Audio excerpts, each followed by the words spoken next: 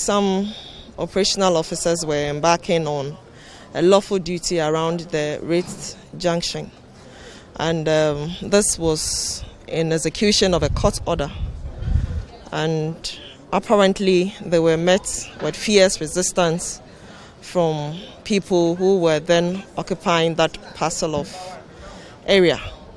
And so it is always professional that police officers who were confronted with that incident, taking into account the number of people who are there, to retreat professionally and appropriate time respond with the needed number of manpower, logistics and skills.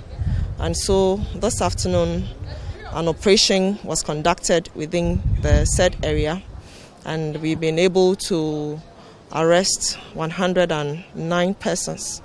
Among these numbers are also women, who are 13 women.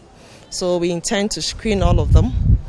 Definitely some of them will be identified for obstructing the police officers in their lawful duty.